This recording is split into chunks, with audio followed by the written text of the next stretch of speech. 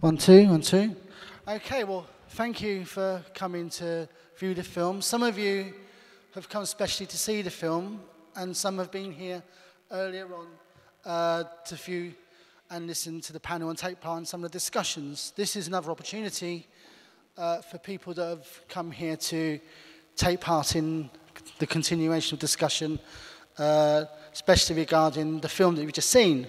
My name is Mark Garrett. I'm part of a kind of group called Furberfield based in London, and I think that's probably all you need to know about me, but I think the important thing is to introduce the filmmaker, which is Tonje Hessen Schei. Good, I got that right. And obviously Bryant. And the first question is to you, because I just wanted to ask, and I'm going to hand other questions out very, very quickly, but what does it feel like to see yourself on the film?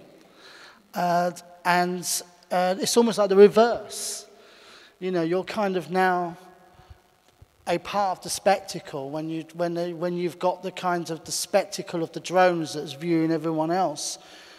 Now you're being viewed, and so what does that feel emotionally? How are you dealing with that emotionally now that you've declared what you have, as we all know in the film? That's a good question, actually. When I started doing this, I did it because I wanted people to judge me. I wanted people to see what I had done, and I wanted people to understand that what I had felt and was regret. And I deemed myself to need punishment or need some sort of judgment from the rest of the world. But now that he brings up a good point, I was observing people for about 5 years, and now people are observing me, and it feels fitting. It feels like, I think that, with the whole secrecy behind the program and my devaluation of what secrets actually mean towards, human progress, that this needs to be observed in its entirety, and if that means that I have to stand out into the public, then that's what it means, and so it feels like it fits. Yeah, and I wanted to, throw in something about the film, obviously, because that seems such a high-quality film, really well executed, and it's so refreshing to see a good-quality documentary film with a broad context going across. But I mean, what does it take to make a film like that? And what does it take in you? Well, thank you. That's very kind. I think what it takes. I mean, mostly it takes having a tremendously good team. It takes a lot of persistence, patience. I definitely don't have a lot of patience. But having a lot of good people around. I mean, we started out as well. First, I had the idea, and then we were 2 people developing the idea, and then we became. We joined this pretty small production company in Norway, and really started building up the team internationally in Pakistan, in the States, in Europe, and at the most we're like 42 people working on this team. But then, most importantly, it takes working with amazing characters like Brandon, who have the courage and are willing to take the risk to speak truth to power. And it has been an incredible honor and an amazing journey to get to know you, Brandon. So, thank you. I noticed in the film, I'm sure everyone's noticed, that you didn't have a tattoo on both arms. Could you just express what they symbolize to the audience? So I guess I'm kind of like, I like symbolism. I like what symbols can mean and what they represent. And when you get a tattoo on your body, it's kind of permanent, so it has to represent something, right? And I've gotten a lot into Eastern practices as far as like what does it mean to be like Zen? What does it mean to meditate? And what I learned is that you intake energy from your left and you give energy with your right. And so I felt like I needed a symbol on my left that represented war and destruction, and the ultimate symbol of Yang, which is the red dragon, which is the emperor's symbol. But also it represents, from one of my favorite book series called The Wheel of Time, it represents a code of conduct between warriors called Ji'ito. And what it means is honor and obligation. Only a man can know the worth of his own honor and the depth of his own obligation. And I felt like I had an incredible depth of obligation to the rest of humanity, and I felt it was fitting. And so the left, eventually my left side will be tattooed completely as well as my right, and it will represent war and destruction. It'll be that energy that I have taken in from, you know, my experiences in the past. But then I, you know, as I was seeking kind of healing, I came across, you know, my ancestry. My ancestors were Irish, Celts, and then beyond that they were Nords. And so I kind of was doing this, like, what were the beliefs of my ancestors, and what does that actually mean to me, because I no longer felt associated with the modern religion of Christianity, monotheism, or whatever. I kind of felt, you know, like the Buddhists, like everything is connected, everything is intertwined. And so I eventually found, I wanted the tattoos of the Druids, you know, like represented totemic, closely related to the Native American stuff as well. But I ended up meeting some people who were spiritualists, tattooists, and they designed a tattoo for me based off of Futhark, which is old Viking runes. And the bind rune on my hand represents protection and healing and guiding light. And I feel like that is what I want to give to the world, is some in that sort of manner. And so it represents that story of that journey of where it starts and where it will finish. Okay, so and this is kind of in a way represented a rebirth of who you are, and that rebirth, just, you know, that the meaning of that rebirth is specifically, is it connected to kind of defining a new self in contrast to the self before, in respect to you come from a religious family, and that kind of the psychological kind of background that you had there, and the kind of certainty of being in a place of power, like in the military. This new place of power is less organisational, and I just want to see what faith drives you, like faith has driven him, and if there is any. Wow. Doesn't have to get too cosmic. No, I'm not going to get very. I mean, I'm not religious. I mean, to me, you know, I usually try to believe in the best in people, which I often find very, you know, challenging. But I also feel that religion often is the root to a lot of the evil that is going on in the world.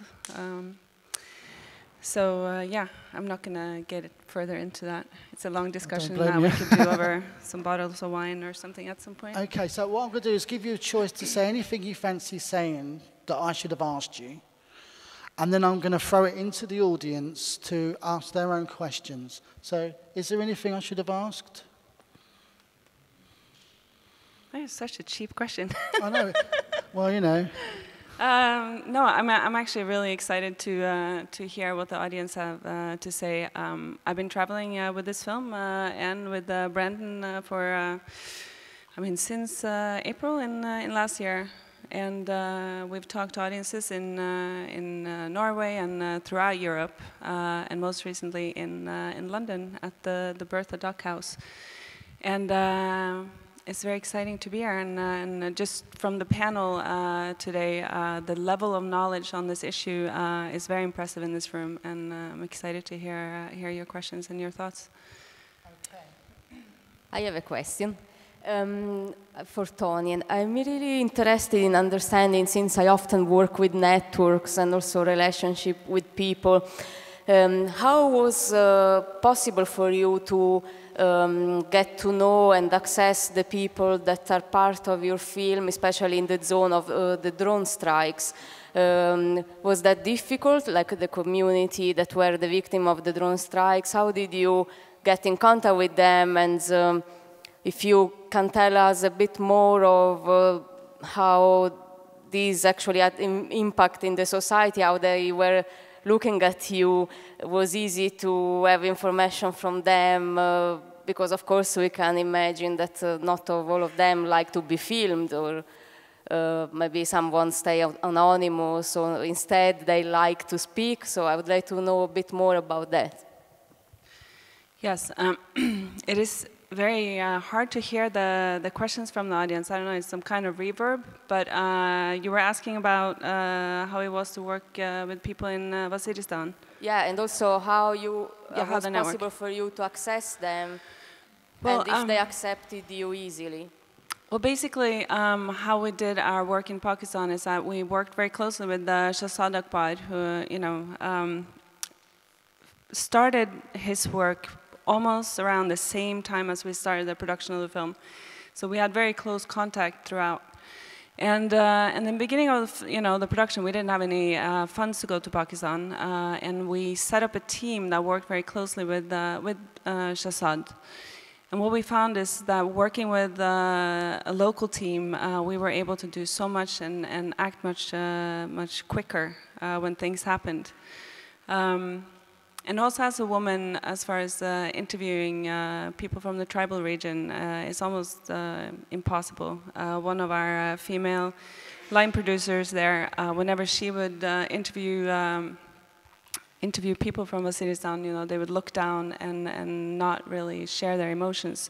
So Shahzad did a lot of the interviews for us, and we did work with a local team throughout the production, as well as Chris Woods, who went down and actually went into Waziristan with the Pakistani military. But some of the incredibly, very high quality footage from Waziristan is from Chris Woods, who also, for people that weren't here during the panel, Chris, to me, is one of the foremost experts on the drone issue. And his book, Sudden Justice, that just came out last week, I think is a masterpiece. It's also featuring a lot more drone pilots that are actually talking out on the issue and backing Brandon up in his information. So that's very exciting. Did that answer your question? Yeah. So, another question from over there. Hello. Hi, congratulations. Visually and in concept, it's outstanding. My question is, it's rather more on the political side. Were you ever contacted by anyone from, say, U.S. government, or did you ever get some sort of anonymous letters, or if yes, what did they say? And also, did you ever get any other drone operators afterwards, and also during any threats or something like this? Well, it's very hard to get the Obama administration to talk about this. They did not want to, give any interviews at all. So the only contact we had was when we released an article in The Guardian that me and Chris wrote together on the secret CIA squadron that we hear about in the film. And mostly we chose to work with The Guardian to release this information in the best possible way, because we had never outed a whole CIA squadron before, and we weren't sure, what that meant. And we knew that, the information about this squadron was out in social media, and it was known, but not so publicly.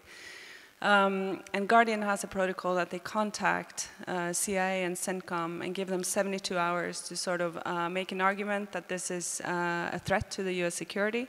And also in order for the squadron to kind of clean up some of their activity online. And we got a very sharp message back that this article should not be published and that the film should be stopped. but not a good argument that this actually was in fact a threat by any means to the US. Other than that, it's been very much silenced in the US. It's been incredibly hard to get the film out. No US broadcaster is willing so far to move forward. And it has been shown in over 20 countries worldwide. So, but we are going to the States or to Toronto next week to one of the biggest documentary festivals where we really hope to get some traction in the US, because we really hope to get the film out there. In Norway, we've gotten some personal threats from the right-wing side, but that's mainly talking about our Norwegian responsibility and role in the war on terror. So, I think you said something earlier on regarding that you got contacted, but I don't think the person that asked the question was here when you said that. So do you want to mention your experience? People that weren't here before. Sure. So about 4 weeks ago, I was contacted by the FBI, and that was the first time anyone had ever contacted me from the US government. And I was sleeping, and I get this phone call, and I wake up, and it's a number from my hometown, and I'm like, hello, and they're like, Mr. Bryant, this is the FBI, you're not in trouble. So, like, I thought it was a joke at first, and I was like, excuse me, and she's like, yeah, this is agent blah, blah, blah, but there's a radical group in Missoula looking for you right now, and we just wanted to know where you were at. And I was like, well, I'm not in Missoula right now, so it's okay. And they're like, you're not in Missoula? Where are you at? And I'm like, I'm not going to tell you guys. So that was the first and only real true interaction that I've had with the U.S. government. But I think they've made my life pretty miserable as far as interfering with my veteran administration paperwork and for my physical injuries, not necessarily my PTS. But anyone else, I've gotten contacted by Anonymous a few times saying that they support me, or people claiming to be part of Anonymous saying they support me. I've gotten contacted by even some Taliban and Al-Qaeda members who were like, we might not like you, but you know, you're a good person. And I'm like, okay, that's an interesting message. That I had a Russian dude message me, and he's like, we are enemies, but you are honorable, and I would be gladly fighting against you. And I was like, okay, cool. But actually, all the hate messages that come to me are from Christian patriots and veterans who think that I've betrayed the country, when it's our actions that have betrayed us, nothing that I've said that has betrayed anything.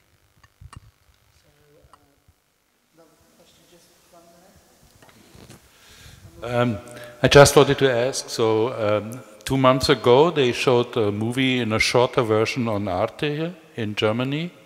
So did they ask you what they were cutting out of the movie, or did you have any influence on what they are doing, or did they on their own to say the rest of the 1/3 of the film we don't need in Germany, will get it anyway?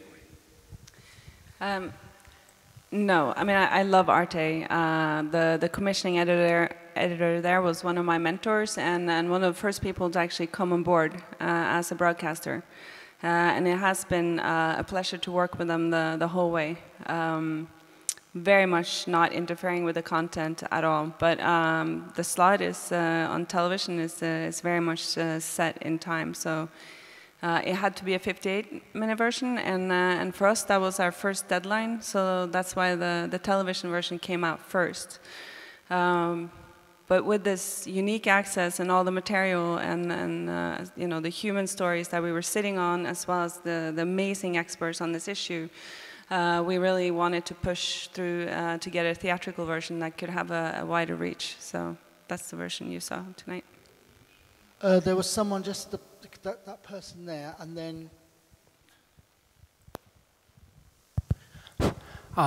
Hi, great. Thanks for the film. I was thinking about what it would be like to be a person that wants these drones to do what they do, and I realized that from their point of view, it would seem like Brandon and the pilots and the Air Force are the weakest link. You guys get PTSD, you come out and make films, and say stuff, and it's just a matter of time before you're not going to be there. The drones are going to be flying on their own, and the decisions will be sort of passed down to them, not to you, to pull the trigger. So, do you have any thoughts about that? And would you mind sharing?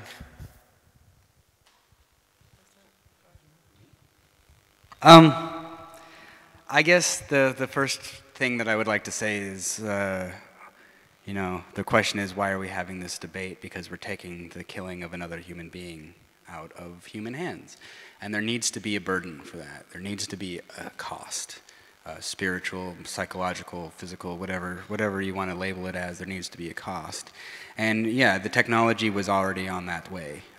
Predator drones have already been, the hardware was already enabled to allow automatic flight and search. The software was not programmed to be so, at least when I was in.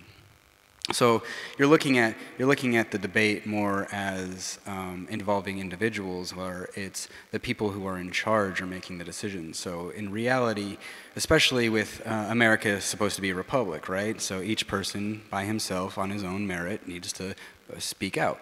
And just because everyone else thinks that something wrong is something right doesn't make it so. So it's everyone's responsibility that when we think that something's wrong to speak out. And that's the only way that the debate's going to progress towards what we believe is right. So if you think that it's wrong that a robot be able to kill a human being through an algorithm of patterns of life, then it's wrong. But I don't see how any normal thinking human being could agree with that sort of mentality, you know? Well, for me, one of the most scary things with this production is seeing the amazing rapid rate that this technology is developing at, and the people behind this technology, and you know, the lack of ethics. Also, it's been pretty amazing to meet, you know, scientists that are arguing that, well, you know, it could be possible to maybe have a machine be more ethical and better at being in a war, because there would be no anger or hatred or revenge clouding the decision to kill. Personally, the thought of being killed by a machine with a killer algorithm pisses me off a lot more than actually being killed by a human being that hopefully goes through some rationale of decision-making process before killing. And that's something that I think if most people think about, they will make that same decision probably. But I think the main issue here is that our institutions that we talk about in the film, like the United Nations and the process there, all the institutions that are supposed to protect our human rights and make sure that the laws of war are being followed move at such a slow pace. And I'm afraid that we are not going to be able to keep up with the weapon industry, and that they are the ones that are going to, like, you know, decide what way we move forward unless we speak out.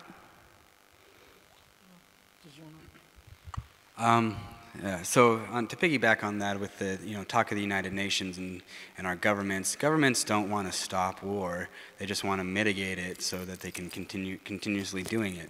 And I don't believe, unfortunately, that any authority figure out there really has the authority to do anything, whether it's to progress war or to stop it. And that's where it comes down to individuals. And so we need to take a stand. It's not going to change if we rely on some sort of politician to make some sort of deal, because that's all they're going to do. They're just going to make deals with each other until they make it big and get their pockets fat. And then where are we left? We're left with the robots in the street and in the skies targeting us, surveilling us, where our privacy is gone. We're living in a dystopian future. We're living in 1984. Okay, so there's a question there. Then there's a person in the back afterwards. So, yeah, my name is Daniel, and my question goes to Brandon. As I'm fighting my own case since 2 years, which is related to the responsibility which German officials do not take for prisoners of war. Since I try to get answers since 2 years, I directly and publicly addressed President Gauck, Ms. Merkel, Ms. von der Leyen. I talked to military officials and they simply refused to give answers. And I kind of accept that they don't want to give answers, but my question to you is, what kind of answers are you seeking? Because I'm still not clear what kind of answers I'm seeking, but I definitely want them to give answers. And what is your desire? What kind of answers or what kind of statements do you want them to give to you? I've already asked the United States government to give me the information on my Hellfire shots and missions that I participated in, just so I can have some sort of closure with it. And I think my desire was to find peace with that. But I also realized that my desire in that was wrong because it was driving me insane. Like I wanted peace, like I wanted closure with that. And I realized that this is a journey, not a destination, and I'll never find peace with my past if I just seek it out in the most unhealthy manner. So instead of seeking the answers in that regard, I progressed forward and decided that I was going to prevent it from happening to anyone else. And I think that's where I found at least some semblance of peace, was that I can walk forward confidently with my head held high, knowing that, people are having information. The people over there know that I care. People, like, they know that I feel remorse for my actions, and I'm trying to prevent it from happening more. I might not get anywhere with it, but at least I'm doing something about it. There was someone at the back. Could we hear them? Someone put their hand up.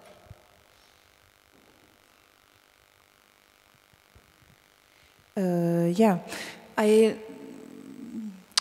just basically wonder, why can the US kill the people? Why? I mean, you said it in the movie, they are not in war with Pakistan, but they can fly and kill people without any investigation. How can this happen? I don't understand. That is a great question, because I think pretty much everyone's asking that question, but like they said, like our idea or our justification for war is malleable, because what we can say is this person is an imminent threat, but if they have not done anything other than post angry videos on YouTube and say, "Down with America," hashtag drone strike on Twitter or something like that, then that makes them an enemy of the state. And what we're getting to is, if you're sort of critical of the U.S. government, or you've seen it all around the world, like being critical of your government can land you in prison, can land you in severe punishment, and they're doing it to make enemies, I think. Like, we're purposely making enemies to control the people of the United States. It's perpetual fear. It's fear porn. Like, these guys are getting off on it. The leadership are getting off on it because they know that they can't lose power as long as they can pretend that they're protecting us from some unknown threat that we can't define. And so, because, in fact, actually, I don't think anyone in America is actually making this question. I don't know if anyone in America is making this question. It's all coming from outside sources. It's coming from people around the world questioning America rather than America questioning itself. I have an additional question. So, and why is the Pakistani government not immediately shooting the drones that shoot their people? Because, I mean, if a drone would fly to Berlin and shoot me, and nothing would happen, it's not possible. I don't understand the legal... Well, here's the technical answer for that. It's impossible. Predator drones have very little heat signature, so you can't lock onto them with heat-seeking weapons. They're also flying at such an altitude and a slow enough speed that it's really impossible to hit them with any sort of other weapons. There has been instances of I think there was one fighter aircraft that shot down a drone in the Iraq conflict right at the beginning, but really there's nothing they can do. And so when you hear them talking about how they hear the drones overhead, that's because the United States government is doing that on purpose. It's called a show of force. It's saying, hey, we can be silent and hidden from you, but we're making it known that we're here.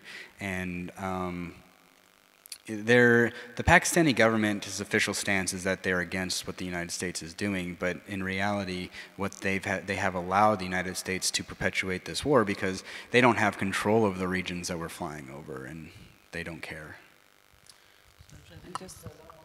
I'd like to follow up very quickly. I mean, I think what is the United States not able to do?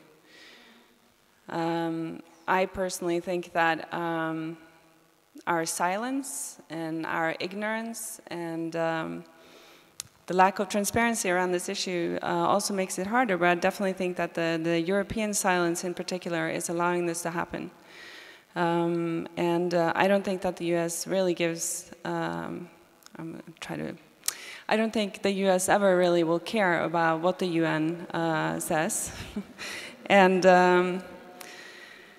unfortunately, unless we speak out. I mean, if you looked at, I mean, I lived in the States for 17 years, and a big part of my heart is in the States. I think the progressive movement in the States has some power to hopefully rise again. Unfortunately, getting Obama elected sort of put so much effort and energy and time into people's lives that I think it's hard to convince the American left that what is going on now is really important to stand up against, and it's taking a long time to get people fired up. But and also just as far as the situation in Pakistan is incredibly complex and very, very chaotic. How the drone attack started there, definitely Musharraf had some secret deals with the U.S. and there were killings that were requested basically by the Pakistani military or government in the very beginning. When he finally left, there was a long period of time where the official line, at least from the Pakistani government, was that this was illegal and that it was a violation of international law, which is why it's been so amazing and important to follow the work of Shahzad and Reprieve on the ground in Pakistan. And to me, it's given a lot of hope to see how just such few people can actually get the whole world's attention onto the issue. By using incredibly creative ways to deal with the judicial system, to actually go up against the CIA and the Pakistani government and the US government in cases. And I just want to say that one of the cases that we see the beginning of in this film is Shahzad's first case of Karim Khan's loss of his brother and his son. And that was Shahzad's first case, and he just last week won this case in Islamabad, where the judge now is saying that this case will be opened up against the two CIA officials that were in charge in 2009, and they are now charged with murder, terrorism, and conspiracy.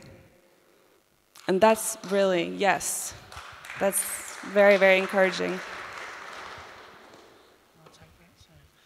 We have one there, then we have the other one at the front afterwards. Thanks. As in person. I wanted to ask two questions. One has been pretty much answered, like why are they doing it? And you said it's to control the people, to instill fear in the population, in the American population, and they just create this arbitrary enemies outside. And I think the movie was really shocking and eye-opening, but also very frightening, especially since it's kind of obvious that you cannot really do much about it. As you say, like from a technical perspective, you're helpless. If the American government just decides your patch of land is enemy territory and we shoot you, whatever, arbitrarily, then what can you do? And I also noticed that in the movie, these officials that you screened were using this very weird medical language, like the infected tissue and this kind of stuff. And it reminds me very much of the fascist talk in the Nazi time here. And I think it's kind of like a mental disease that they have. And I wonder what your message is besides, okay, this is terrifying, this is horrible, we have to stop this, but how can we pacify the minds of the people and take the fear away from them so that they don't see any enemies all over the place, which are illusionary anyway. So how can this be overcome, this paranoia? That's my question. Do you have anything pointing at that? Yes. Well, I first think it's important to maybe, just take like a breath and be like, look what Shahzad and Reprieve have been able to do on the ground in Pakistan. It is possible to change things. And also if you think about, I think it's important to get to know the language of the new war, and we talked about this in the panel quite a bit, and I apologize for people who have to hear myself repeat myself. But I think, the whole speak around this new warfare, it's important to sort of tear apart and to understand how maybe everybody in the mass public is maybe just buying into the notions of the drone being a perfect weapon in the war on terror. What is a civilian? How many militants are being killed compared to how many civilians are being killed? And really how to get this message across to the wider public, at least what we have found is as soon as we start talking about our own role and responsibility in the war on terror, it seems like the media is sort of waking up to this whole thing of it's actually making us less safe. Terrorism is starting to come in more and more to Europe, and this is clearly a blowback of Europe's role in the war on terror. So I think it's important to find ways to speak the language and to present information in that way. Sorry, I lost my train of thought, but I also, it's, in the States, 66%, around 66% of the population supports the drone attacks. And I truly think that this is because they do not know what's going on. And as long as people don't know what's going on, you can do whatever you want. And if you think about Europe's reactions to Guantanamo and the pressure that we put on Bush to stop Guantanamo and stop torture, and think about the silence that Europe now is showing to just simply assassinating people outside of hot battlefields with no questions asked, no transparency, and there's no accountability, and we are just silent. And that I do not understand. There's one more.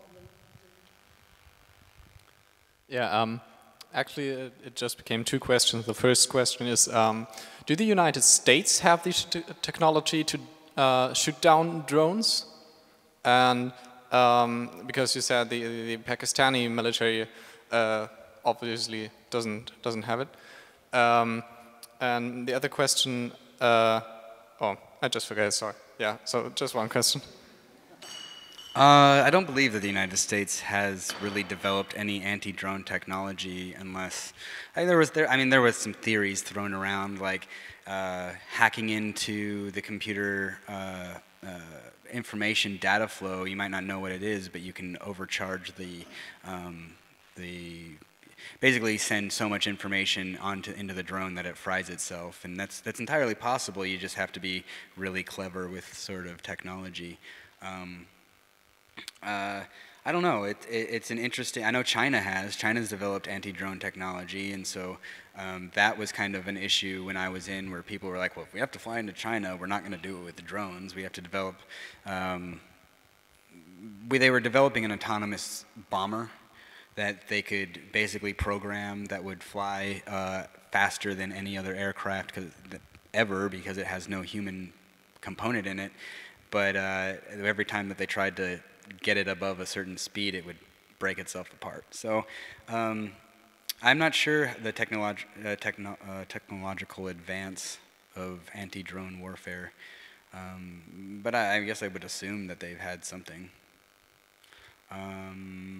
And to address the previous gentleman's question about how do we get rid of the paranoia and fear involving this type of deal, you just have to live your life. You have to understand that there are certain things that you can't influence, and that you just love and care about the people around you, and spread goodwill and compassion.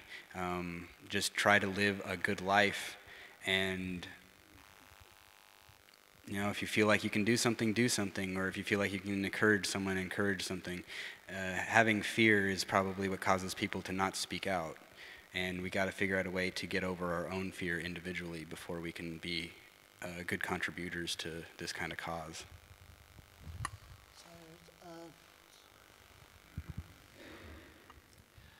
Well, I just wanted to comment when you said that Europe has been silent. Europe has not been silent in terms of words. It's only been silent in terms of deeds. In terms of words, our coalition government here, the SPD and the CDU, said in their agreement, the coalition agreement that founds the government, that they consider extrajudicial targeted killings unacceptable.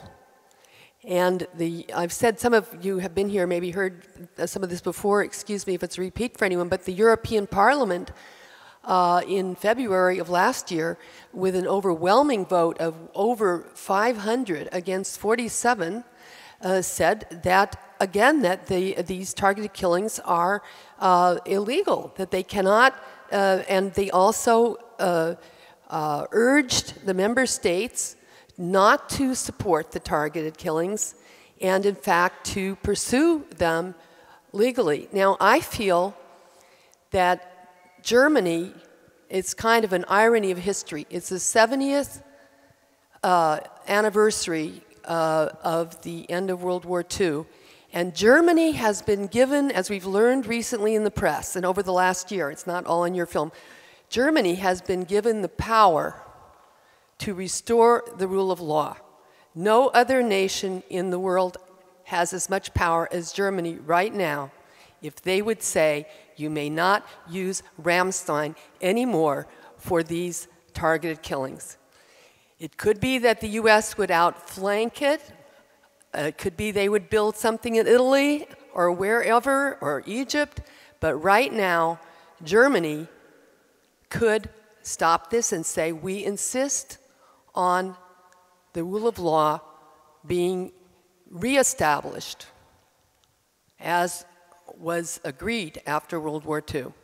So I think it's a question of how we can take this, shall we say, this responsibility and this blessing. I should say that I grew up in the States, but my father came from Germany, and I always heard how terrible the Germans, my grandparents were here during the war.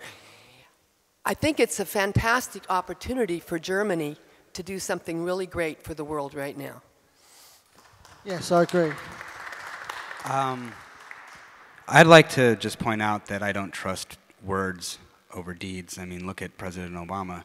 He said so much bullshit, and he's never backed anything up, and he's gone against what he said. So until I trust no politician, especially politicians in the United States who are anti-drone. I've contacted them, and they've told me they don't want to speak with me. So until someone actually does something, I will not trust anything that anyone says. Can I ask what you want them to do literally, you know, in response to what the person's just said there? Any ideas? What would they do? What would they have to do other than Germany? What needs to be done?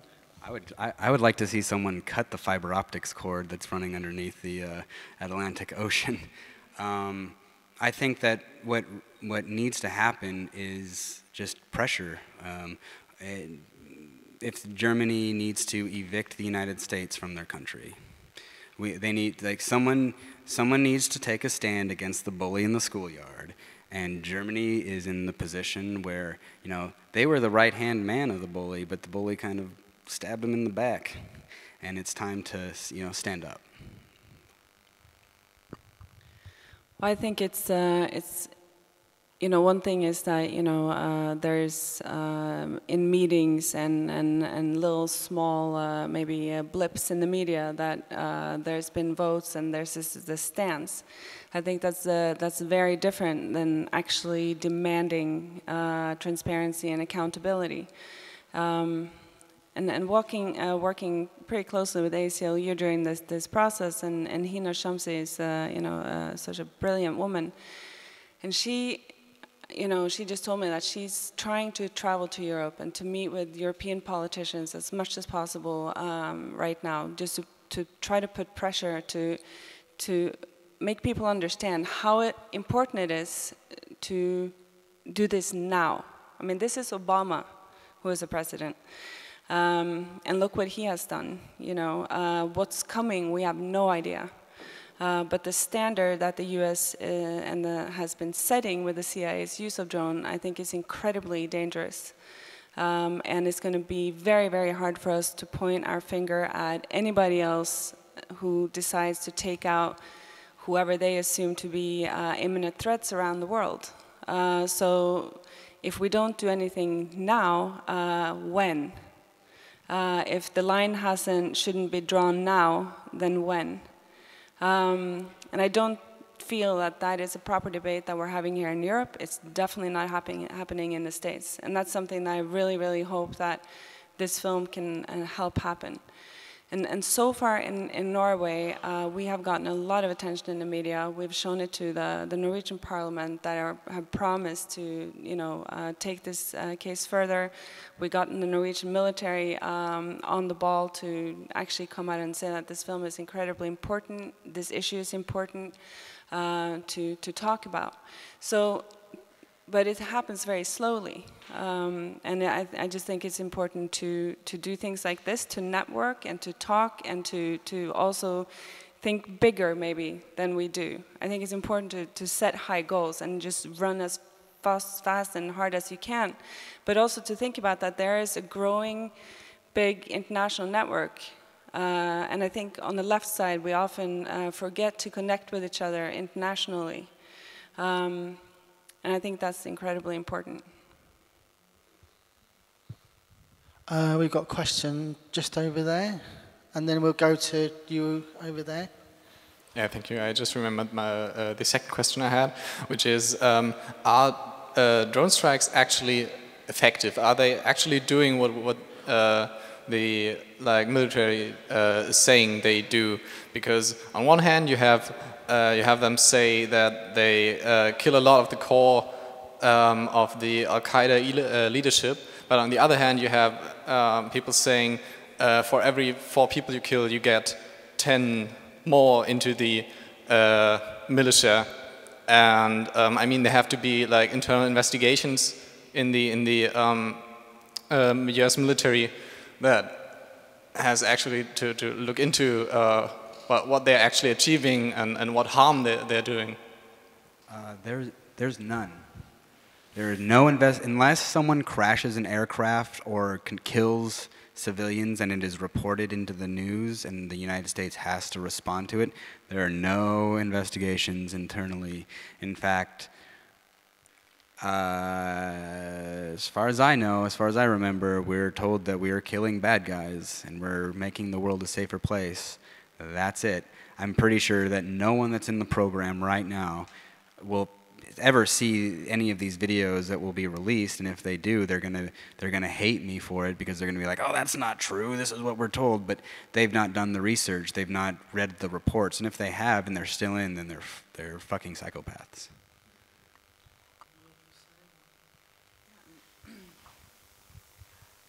Well, I think that's the whole notion that the mass media is selling, is that this is an effective way to kill terrorists in hard-to-reach places. And if we don't put names to the numbers and figure out who they are actually killing, we are not doing our job. And I think that, you know, that's why the work of the Bureau of Investigative Journalism is so important.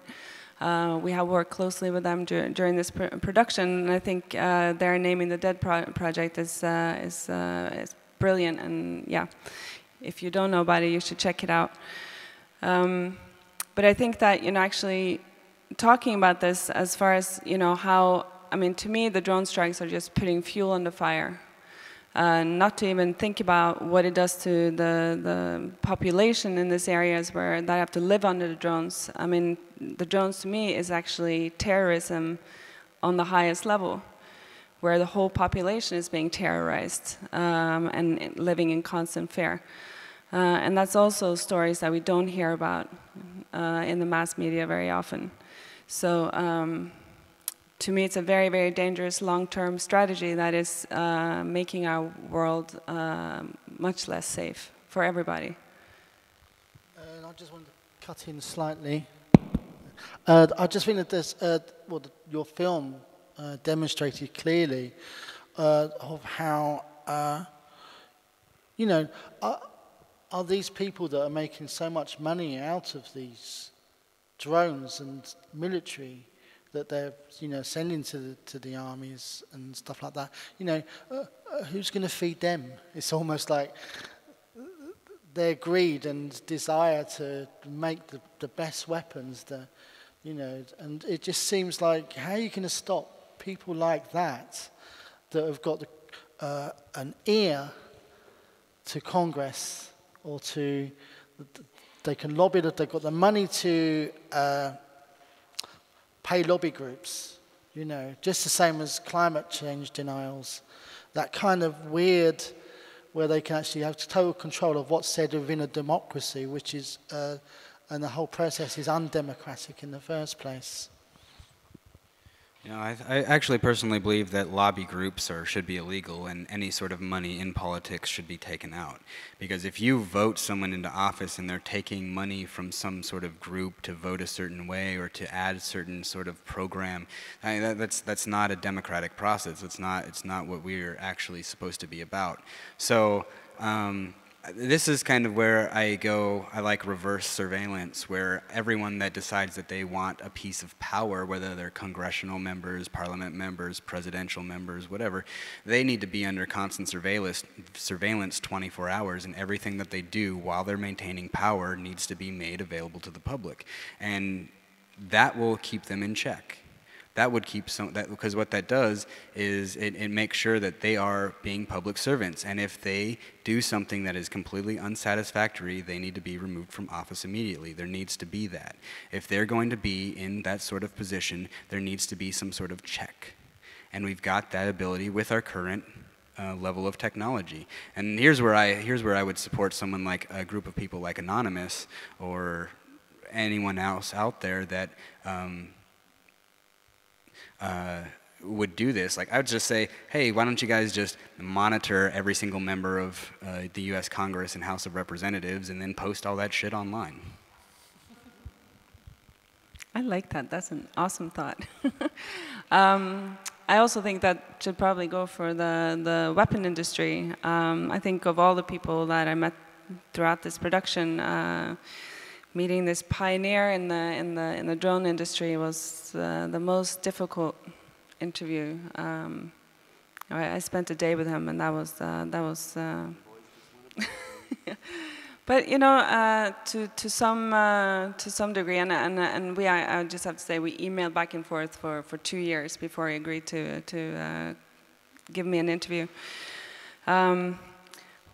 But to some extent, his thing is basically, I don't care what I make. It could be toilet paper or weapons. As long as I'm making money, there is the need.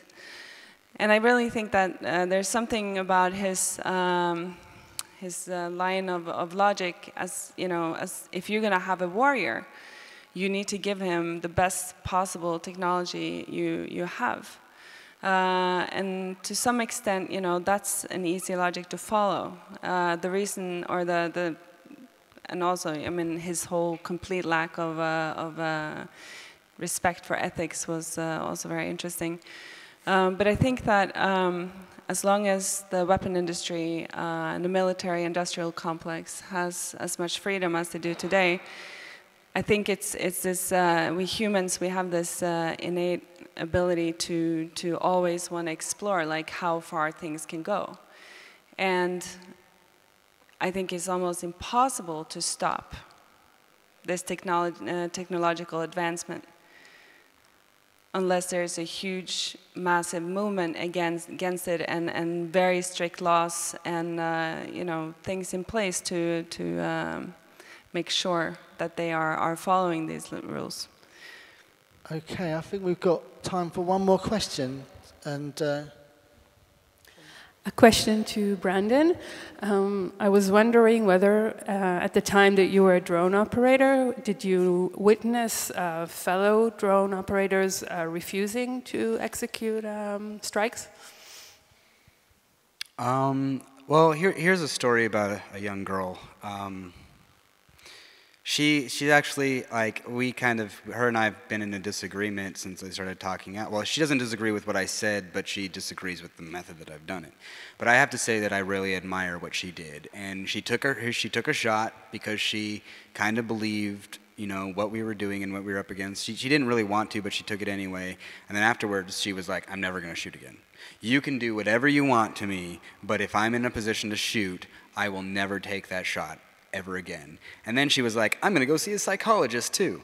So she was the first. She's actually probably the one of the first people that I knew that actually stood up for herself in the drone world. And so she went and saw a psychologist. I didn't see her for about a month and a half, maybe 2 months, and then she came back and started flying again, and nothing happened. They didn't take her clearance from her. They didn't kick her out. They didn't give her dishonorable discharge. And that was in middle of 2010, maybe end of 2010, and it blew my mind because I'd never seen someone actually succeed in progressing past leadership. Because when I had done it, I'd seen other people do it, and they'd be like, you're going to do it because if you don't do it, someone else will, and we're going to dishonorably discharge you, kick you out of the military, we're going to take away your security clearance, and your life will be fucked. And so if that happens, like if you get a dishonorable discharge from the U.S. military, you're worse than a felon. So you can't get work. You're basically forced to fend for yourself. And this girl did it. And I've never got to tell her this, and hopefully she might see this video at some point. But I really admire you for what you've done, Sam. And I hope that you progress in that manner, because it gave me courage that when I finally needed to step out and do something, I kind of remembered what she did. And but that was the only time that I'd ever seen. Actually, we're going to go back further to when I was in training. There were 2 people that filed for conscientious objector status, and they were denied, and they were just put in a back room to file paperwork for the rest of their enlistment. And so that was kind of a fear factor too, was if you wanted to get out of the program because you felt uncomfortable, they weren't going to let you go, and you weren't going to get promoted. They were just going to put you away in the back room, and you were just going to be left to rot. And I think that's how they really control most of the members of the drone community, is through fear and intimidation.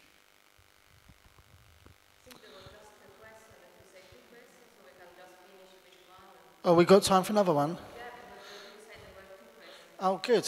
Okay, so, well, there was one over there, but there's one over there. So could someone get a mic?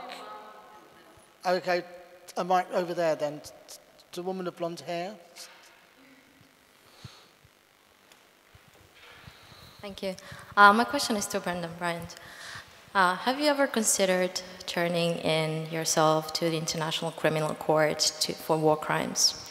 So, just to sense more, as much as I admire what you speak out and what you do, and suggest somebody else cut the fiber optic cables, I cannot believe you think it's just that if I go out and murder somebody, I go to jail, and you choose to redeem yourself spiritually. So also, don't you think that that would set a very powerful precedent as a US citizen, former drone operator, being indicted for a war crime as in drone strikes? Actually, I did. I stood in front of the UN. Actually, you saw it in the film, if you watched it. And we had hung out with some of the lawyers previously that were working there, and I had told Sarah Nucky, who was on the council, I said, if you wanted to persecute me for war crimes, I admit I'm an international war criminal with what I've done, and if someone wanted to persecute me under a criminal tribunal or whatever, I wouldn't stop them. I wouldn't. But she said that it was not necessary because it would just be showboating, and it wouldn't actually get anything accomplished. So I'm doing what I can now to, like, you said it was unfair that I had found a spiritual redemption and not done something like that, but that was part of the process, was because, like, I felt, you know, I needed to be punished. I came out in front of the world and said, this is what I had done, punish me. And I was told, hey, thanks for revealing this to us. We're not going to punish you for it. And that actually made me feel worse, if you can believe that. And so now I'm trying to do everything I can to, you know, make up for it. Like, if I'm not going to be punished under some sort of law, which I don't even believe in the rule of law, to be honest. I'm more anarchist than anything else the more that I progress through this journey of life. And so I feel like if someone's going to punish me, it's going to be you guys. It's not going to be some bullshit official who has no idea what the hell's going on other than some rules that are made up to keep people in line. It's going to be actual punishment from somebody. And that's why I walk around and I don't fear for my safety, because if someone attacks me in the street and they feel like it's justified, well, then they obviously haven't listened to what I've been saying or what I've tried to do, and they're just making the problem worse. And the only way to fix the problem isn't to stand in front of a judge or a jury and to make an example of myself. The only way to fix this problem is to actually get your hands dirty and work on it, like, and actually do something about it. What am I going to do if I'm going to be sitting in prison, right? What would I accomplish? I would be able to do nothing. I wouldn't be able to talk. I wouldn't be able to spread any sort of message. I actually think it's a really difficult question to answer, even for someone who's not you. Because, like, it's done now. You know, it's been done. And you can't undo it. And who's really, after you know, my experience, who's going to punish me worse than myself? Really? Who's going to punish me worse than myself? Because I have sat there with a gun in my mouth ready to pull the trigger, and I couldn't do it. I've realized that's an easy way out. That's too easy.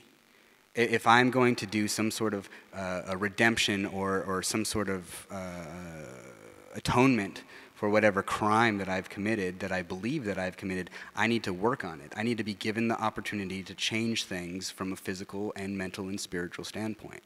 I need to be able to set the example of, this is what I believe, this is what I've done, and this is what I'm going to do to change it. That's the only way that things are going to get better. Have you got anything to say yourself on that? Oh, wow, that was, you know, when it comes to responsibility for what is being done in the war on terror and in the drone war, I really feel that we need to look to where the decision is being made, where the order comes from. And that goes all the way to the top. And I think that's where we really need to look. And I also think it's incredibly important to acknowledge the kind of courage it takes to speak out like Brendan is doing.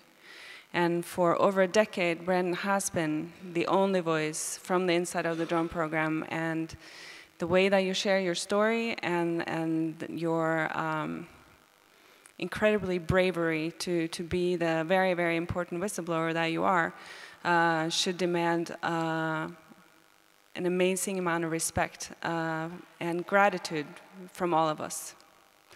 So.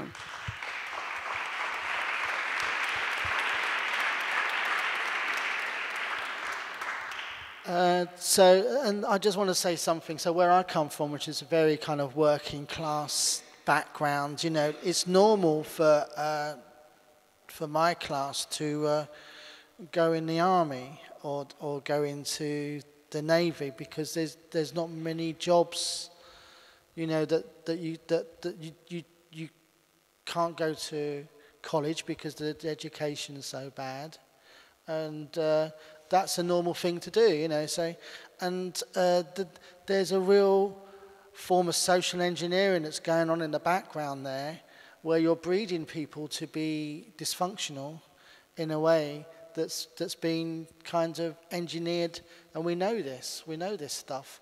And so when someone actually just doesn't fit into that mold, and they don't know that they fit into that mold until when it's like suddenly just happens, you know, it's almost like a sleeper, you know, you just just woken up. But some people are asleep all their lives and never wake up. And I'd say that they're the people, that the ones we really need to worry about, and the ones that, like you say, at the top, they're asleep. It's the people that are awake, they're the ones that need to connect and form affiliations and make changes, whatever degrees of difference they may be. You know, it doesn't matter, you know, about whether there's a kind of egotistical or narcissism involved, or opposite to that, or religion. We know it's wrong. You don't need an academic to tell you what you saw on that screen to be wrong. In your heart, you know it's wrong. We all do. Because it's the people that have no hearts. And so anyway, go on. Do you want 2 mics?